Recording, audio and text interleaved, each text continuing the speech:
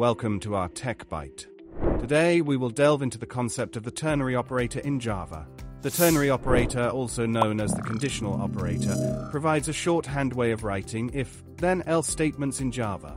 Let's explore how it works with an example.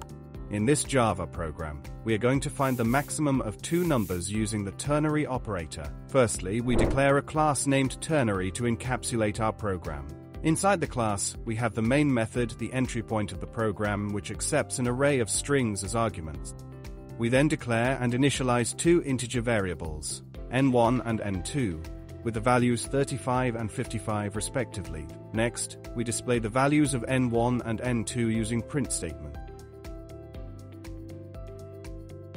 After that, we use the ternary operator to determine the maximum of n1 and n2.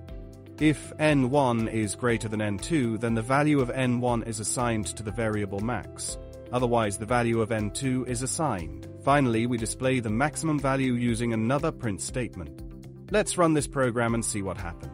Greetings, our code has been executed. As you can see in the output, the largest number has been printed. Our Java program uses the ternary operator to find the maximum of two numbers.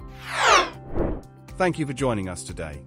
Stay tuned for more Java videos.